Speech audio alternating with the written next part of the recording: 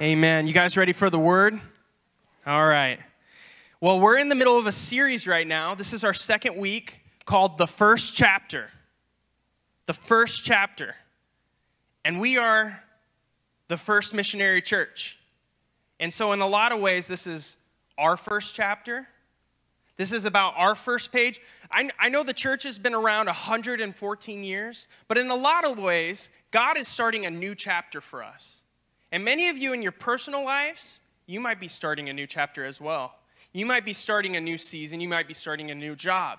You might be in new relationships. You know, if any of these things characterize you, then I think this sermon series is going to be especially relevant for you.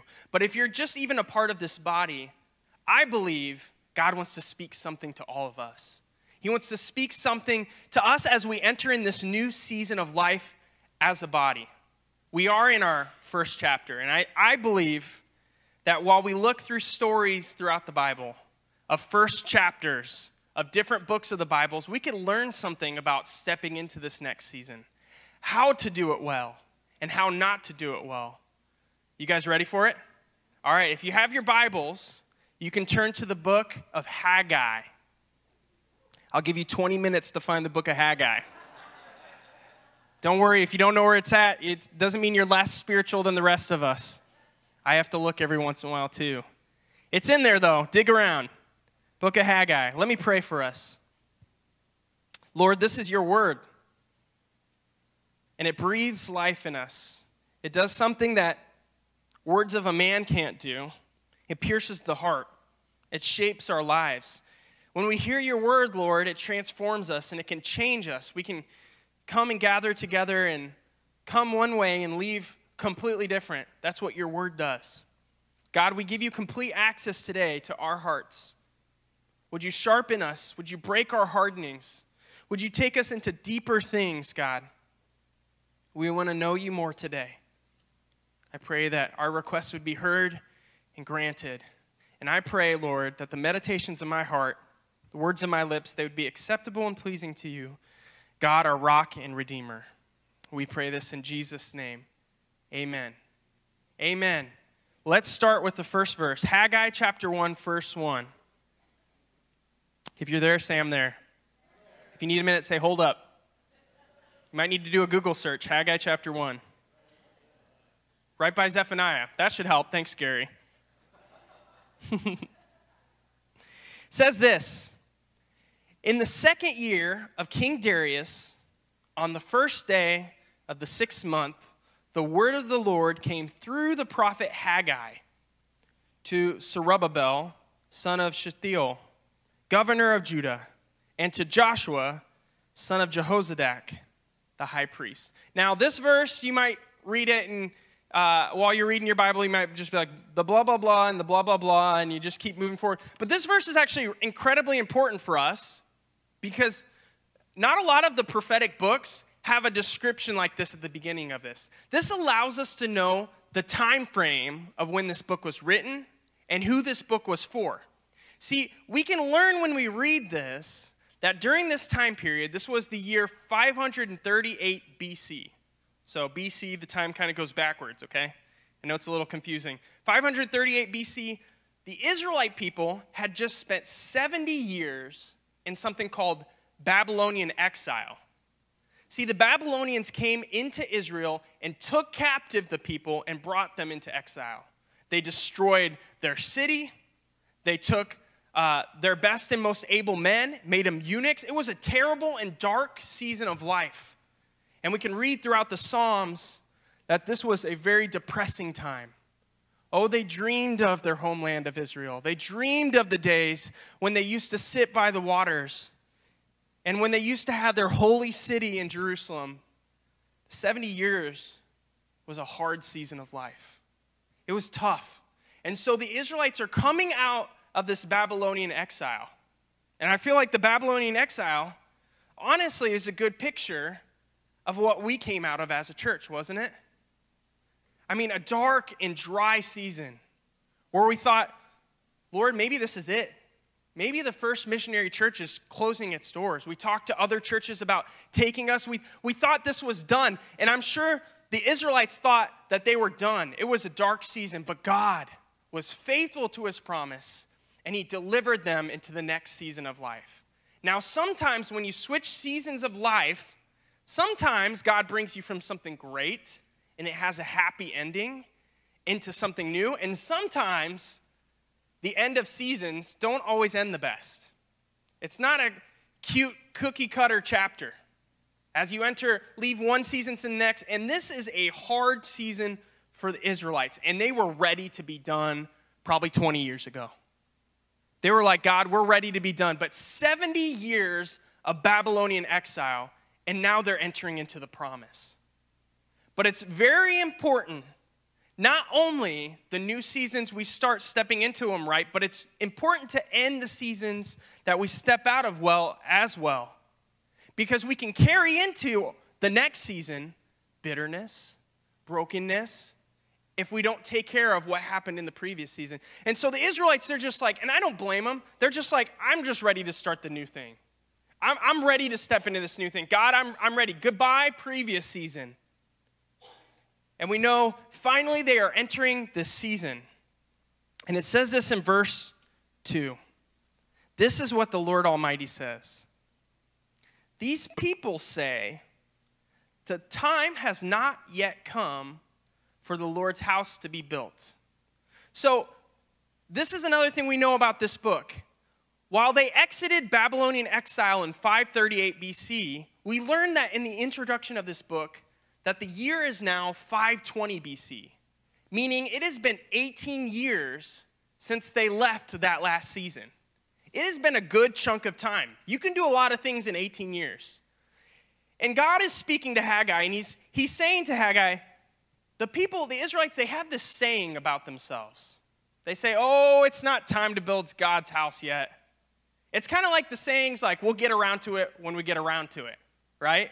They kind of had this saying. So they would go maybe to the lumber yard, and they'd say, oh, we should really get some wood for the Lord's house. It's not yet the time for the Lord's house. We'll get to it eventually. And I don't blame them. When you exit a season, the first thing you want to do is you want to say, finally, I'm out of that season. I just want to enjoy my life. I just want to enjoy this. I just want to enjoy this time. But it's very important that we don't, in the transition, switch over to a kind of consumerism where it just becomes our pleasures, our preferences.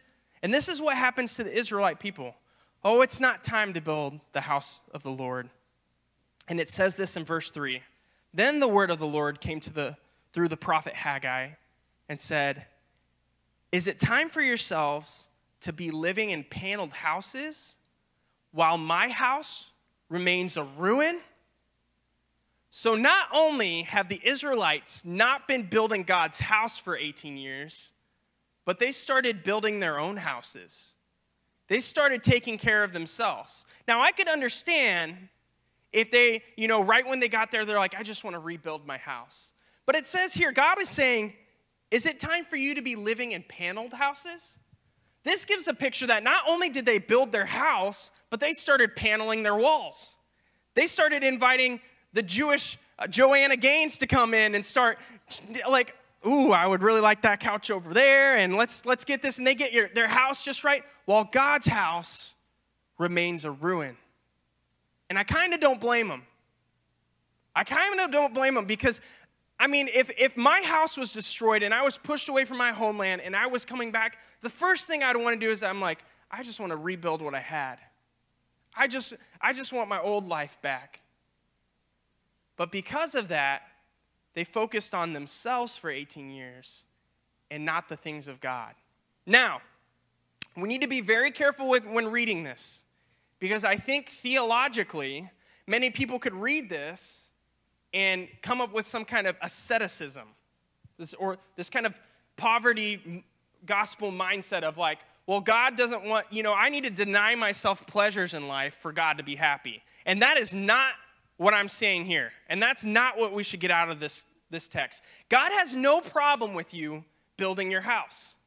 God has no problem with you putting panel up on your house. The problem here is not about the pleasure that they have. The problem they have is about their priorities. And I've learned something about God when I'm reading this passage, is that you can do a bunch of good things in the wrong order and it be the wrong thing. You can do some good things, but prioritize them in the wrong way and it be the wrong thing. I've learned this week. Me and my wife, we've ventured on the journey of potty training our firstborn. Now, she's killing it. She's doing good. Eliana she's picking it up really easy. She's doing really well. But she's had a couple accidents here and there. One of the accidents I remember her having, we were in the living room and she goes, oh. And I knew she had to go to the bathroom. So she runs over to her little potty in the corner. And she goes over to the potty and she lifts it up and I'm like, she's doing it. She's doing it. She's doing it.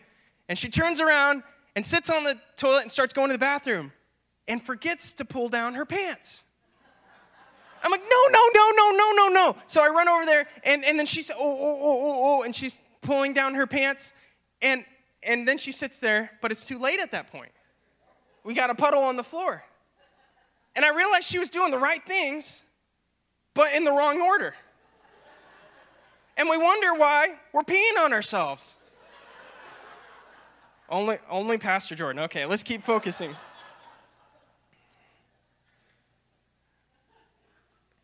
Psalm 37 says this: a good man's steps are ordered by the Lord. King James Version. I know some of you all like that, okay? His steps are ordered by the Lord. What that means is my first step is my first step, and my second step is my second step. And as I'm doing things in the right order, I'm heading in the right place. But see, I grew up in this church, and I love running upstairs. Now, I still run upstairs today. If you come around the church, you'll see me run around the stairs. But sometimes when I was a kid, I would get too excited, and I'd start skipping steps. And you start running. And the problem is, if you skip steps, you start tripping. You start falling. For all you people 80 or older, tripping is a slang word us millennials use, okay? So whenever your grandson or daughter is messing up or doing something bad, say, y'all tripping. Everybody 80 or older, I want you to say, y'all tripping. All right, you tell your grandson or granddaughter that, okay? Tripping. And we're tripping because we got our steps misordered by the Lord. We're not allowing him to order our steps for us. It's not only important what we do, but it's also important how we do it and what order we do it.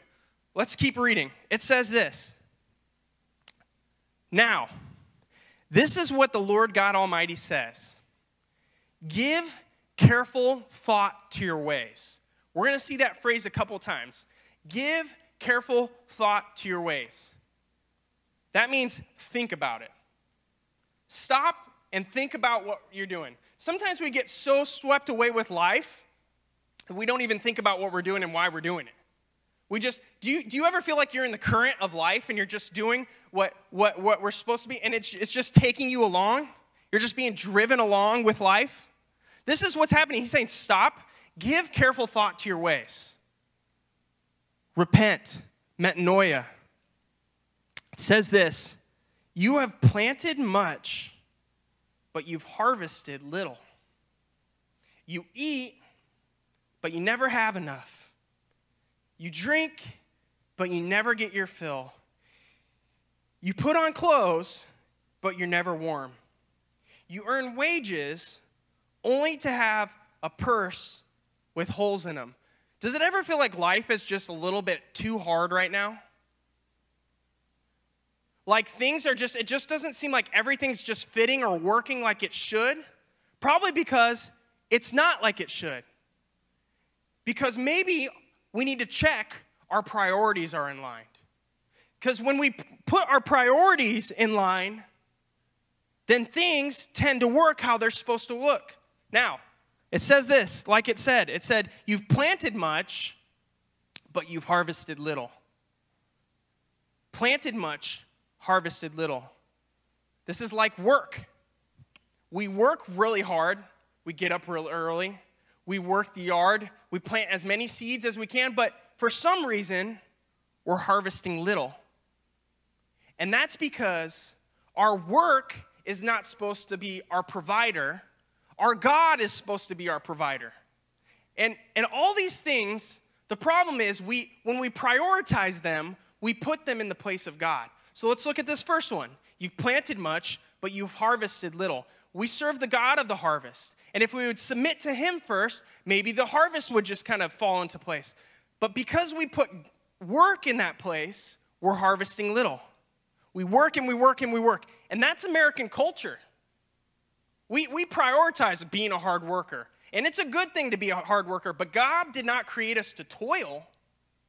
And we clock in early and we work and we work and we work, and then we work on the way home, and then we work when we get home, and we work and we work and we work, and we wonder why we're harvesting so little. Your priorities are out of order. Work has become your God. It says, you eat, but you never have enough. Do you struggle with feeling unsatisfied in life? Maybe it's because you're turning to things to satisfy you and not God. Maybe you're turning to things to feed you and not God. That's why they call on Facebook, it's your news feed. Because we wake up and we feed and we feed and we eat and we eat and we never have our satisfaction or fill. I'm guilty of this. I was convicted this week as I was doing my study in Haggai. And I was like, oh my goodness, the first thing I do when I wake up is I grab my phone and I start reading emails.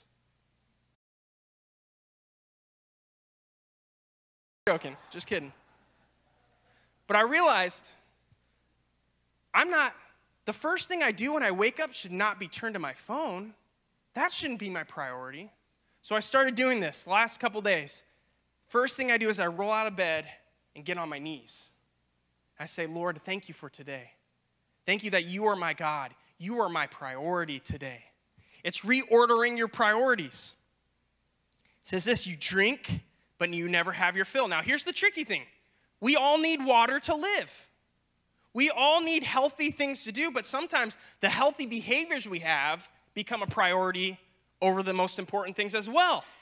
We can be counting our calories every part of the day, or we're making sure we're working out and going to the gym constantly. It says you put on clothes, but you're never warm. It says you earn wages only to put them in a purse with holes in them.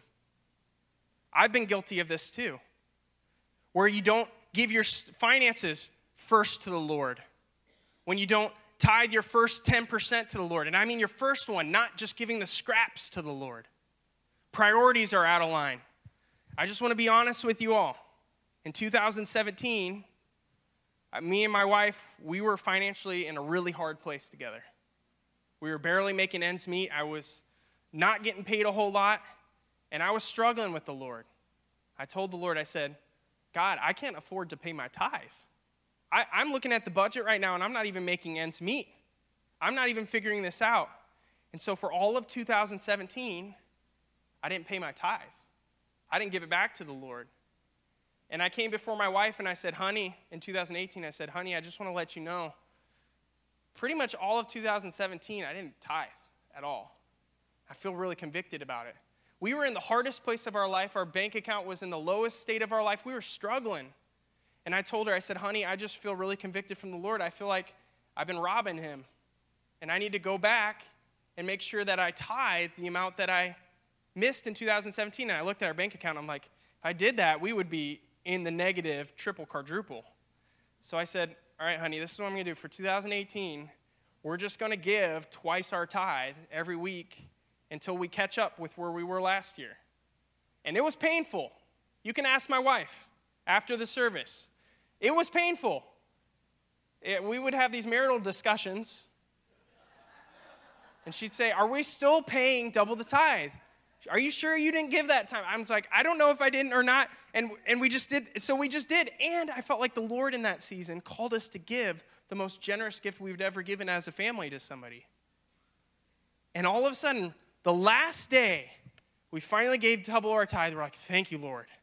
That's a huge weight off our shoulders. A month later, we were in a healthier situation than we had ever been in our life. Because when you rewire your priorities, you put the providence in God's hands. You take it out of your hands, and then you only have a position to receive from God. And we wonder sometimes why things are going so hard. Sometimes hard things just happen, but sometimes, if we're honest as people of God, we make this a lot harder on ourselves than it needs to be. Our priorities, putting our priorities in order. Jesus says it like this in Matthew 6. He says, therefore, I tell you, don't worry about anything in your life. What you'll eat, what you'll drink, about your body, what you'll wear. Is not life more than food and the body more than clothes? Look at the birds of the air. They don't sow or reap or store away in barns, yet their heavenly Father feeds them. Are you not much more valuable than they? Can any one of you, by worrying, add a single hour to your life? And why do you worry about these clothes? See how the flowers of the field grow, and they don't labor or spin, yet I tell you that not even Solomon in all of his splendor were dressed like one of these. If that is how God clothes the grass of the field, which is here today and tomorrow will be thrown in the fire, how much more will he clothe you, you of little faith? So, do not worry, saying, what shall we eat? What shall we drink? What shall we wear? For the pagans run after these things. Your heavenly Father knows you need them. But seek first his kingdom and his righteousness, and all these things will be added to you. Seek first his kingdom. Priority. Priority. That word in Greek means first.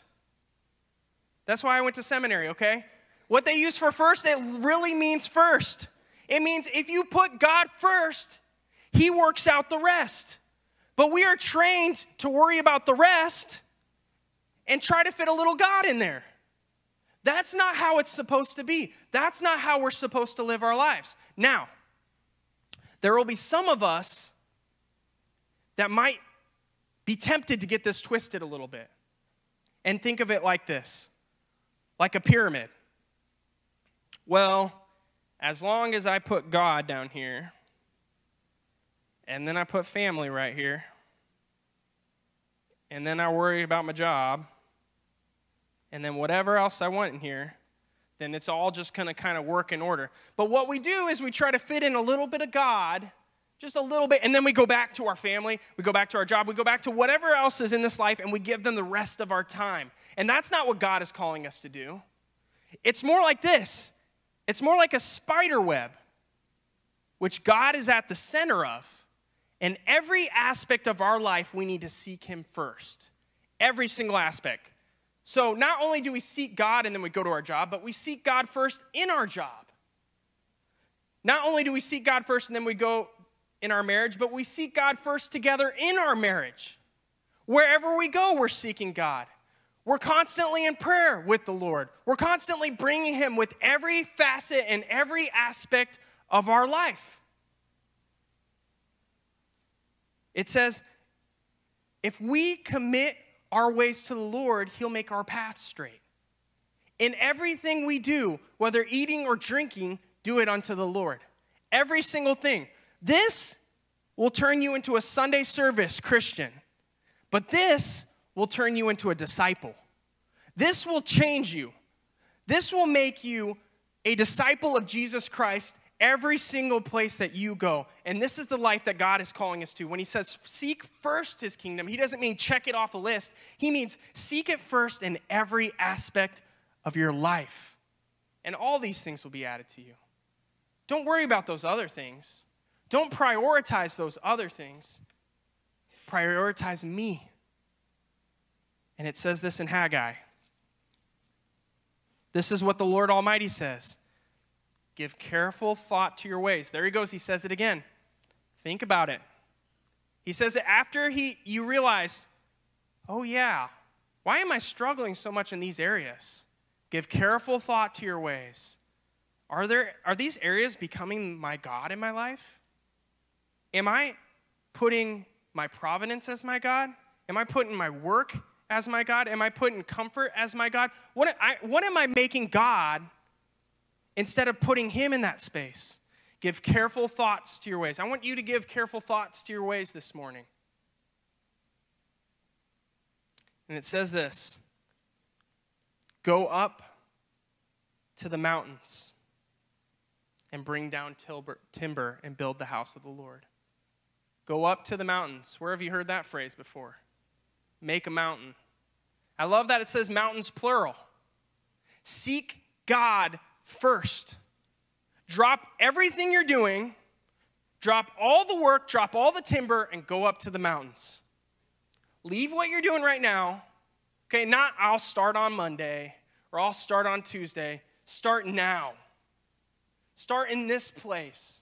Start on your knees at the prayer altar saying, God, you have not been first in these areas, and you're going to be first today. I'm going to seek your kingdom first. I'm going to seek your kingdom in everything we do. This is incredibly important when we start new seasons of our life. Because when we start new seasons of our life, it can be very tempting and dangerous to try to take care of ourselves first. But God has not called you to take care of yourself. He will take care of you. You take care of what you need to take care of, and that's on your knees. That's with the Lord. Seek him first. You want to start out this season with the right foundation laid. You want to start this season, you want to start these relationships with the right foundation laid. You want to start this new workplace, this new life, this new area that you're stepping into the right way. And we do that by seeking first his kingdom. As a church, we need to be this way. We need to make sure our priorities are aligned with the priorities of God. What are God's priorities? Well, what did Jesus say before he left? He said, go, disciple the nations, baptizing them in the name of the Father, Son, and the Holy Spirit. And sometimes as a church, we focus on, well, we need more community time. We need more. But what I find is when we just do what God said first, all that other stuff kind of falls into place. We start focusing on outreach, then our community just naturally gets stronger. It's funny how it works that way because our priorities are in the right order. And if we keep our priorities, the priorities of God, if we keep it in this church and you keep it in your homes, you keep it in your families, you keep it as an individual, God will take care of the rest. He always does. He will not forsake you. You can trust him, but when you decide to take these things yourself, you put it in your hands. And we can't handle it if it's in our own hands because there's unpredictable things that happen. He says, go up, bring down timber, and build the house of the Lord so I can take pleasure in it and be honored, says the Lord. You've expected much, but see, it turned out to be little. What you brought home, I blew away. Now, before we think of God as just this God that's going around and smiting people and punishing people, okay, God is just blowing. You can decide to go with the current or against the current. I used to be into triathlons, okay? I was a big, swimmer, biker, runner. This was a hobby that I was in my mid-20s. I really enjoyed it. One thing I would do is when I would go out on bike rides, you're going, over 20 miles an hour. Even a little bit of wind to your face hurts. It's hard to pedal into the wind. You guys know what I'm talking about? So what I would do is before I would start my bike rides, I would pick a course where I would never have to really go head on into the wind. I would go with the wind. I would go, and this is what John chapter 3 says. These are what people who are born of the Spirit of God. They go with the wind. They go this way or this way. And when we prioritize God, we go with the wind, not against it. See, when our priorities are wrong, we're going against the wind. Of course it's painful. Of course it's not working. That's not God's fault. That's ours for going against it. Why don't we just seek his kingdom? And he says, why? Because my house remains a ruin, while each of you is building your own house. Therefore, because of this, the heavens have withdrawn their dew, and the earth its crops. Do you want to know how the story ends? What do the Israelites do here? Is it a good story or is it a bad story? You can turn to Haggai chapter 2. Let's take a little peek here. Verse 15, Haggai chapter 2. He says, now give careful thoughts to this day on. Consider how things were before one stone was laid and another in the Lord's temple. When anyone came to heap of 20 measures, they only came with 10. And when anyone went to a wine vat to draw 50 measures, there was only 20. I struck all the work of your hands with blight, mildew, and hail, yet you did not turn to me, says the Lord. From this day on, 24 days of the 9th month, give careful thoughts to the day when the foundation of the Lord, the temple, was laid. Give careful thoughts. He's saying, I want you to think about this. Watch how this is. When your priorities were wrong, see how hard it was. Give careful thought to it. Now he says this. Give careful thought. Is there yet any seed left in the barn? Until now, the vine and the fig tree, the pomegranate and the olive tree have not borne fruit. But from this day on, I will bless you. But from this day on, I will bless you. From this day on, we lay our foundation. From this day on, we set our priorities right. From this day on, we decide to do it God's way, not our way. His ways are perfect. His ways are just. His ways are righteous. God, we want to submit to your ways, not our own ways. It says, there's a way to a man that leads to death, but God's way leads to life. And then it says this, the last verse, on that day, declares the Lord, I will take you, my servant Zerubbabel, son of Shealtiel, declares the Lord, and I will make you like a signet ring, for I have chosen you. A signet ring. That's like a family ring. That's like my wedding ring. This is my commitment to my wife first before any other woman, before anybody else. God says, not only will I have a ring to remind myself, you'll be that ring. That when I look at you, I remember that's my son. That's my daughter. These are the priorities of God. The kingdom of God is all about priorities as well. We don't access the kingdom of God by doing good things or good works. We access the kingdom of God by confessing our sins. And when we confess our sins, he's faithful and just to cleanse us of all unrighteousness. When we call on the name of the Lord, we're saved. We don't have to work to get our salvation. The work comes after we're saved. And the good works come out of our salvation. It's the right orders. When you get the wrong orders, you can't build a house that way. No house can stand without a foundation. We need to lay our foundation first. I want you to bow your heads in this place. And I just want to be honest with you right now. I had another one of those marital discussions last night with my wife. I know your pastor has hard conversations sometimes, and we were both experiencing this burnout. And it's so funny, the day before I preached this sermon, we were frustrated, we felt tired, we felt exhausted, and we were talking with each other, and we realized our priorities were wrong. Somewhere along the lines, we got away from our priorities to date each other, to meet as a family, to have family meetings, to give each other rest and give each other breaks. And we sat down together and we made a plan to make our priorities back in the order that it should be. Give careful thoughts to your ways right now. Give careful thoughts to your ways. Where are your priorities right now?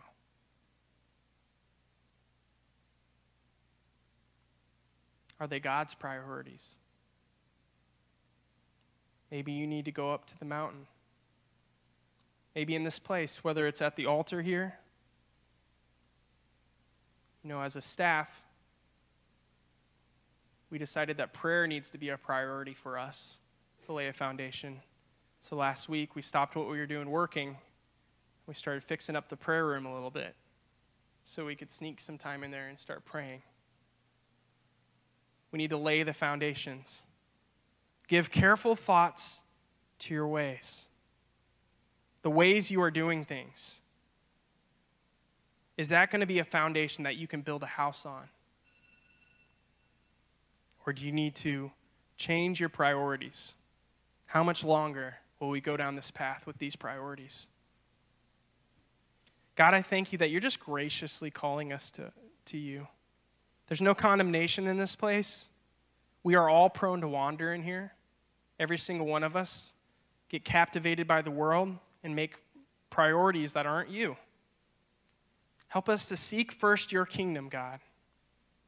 Help us to seek the things of you, your priorities. Let First Missionary Church not be a church in this next season that we're just doing things the way we want to do things, but we're actually effective. Let that be our first chapter, Lord, that we lay this foundation right now in this place. In Jesus' name, amen. Some of you might think, man, we're doing a lot of outreach already this first year. Yeah, because that needs to be part of our foundation. That needs to be part of our priorities. Sharing the gospel needs to be a priority. We might be thinking, well, we're already doing partnership projects with City Church and other churches right off the bat. Yeah, that needs to be a priority. Jesus' prayer in John 17 was, Lord, let them be one, just as you and I are one. So we need to be one. We need to break down these walls and start partnering with other people. That's a priority. Prayer needs to be a priority. So we lay these foundations today for the future. Why don't you stand with us in this time? I want to encourage you from this day on, God says, I will bless you. Let this be this day on. I want to encourage you guys that if you align your priorities to God, I know last week I said if we hold on to our preferences, it holds us from the promise. If we hold on to our priorities, it can hold us from the promise too. But it says this in Haggai chapter 2, verse 23 again. It says, I will make you like a signet ring, for I've chosen you, declares the Lord. Go out knowing you're chosen, that God has made you a signet ring, and to lay your foundation first. Amen. Go in peace.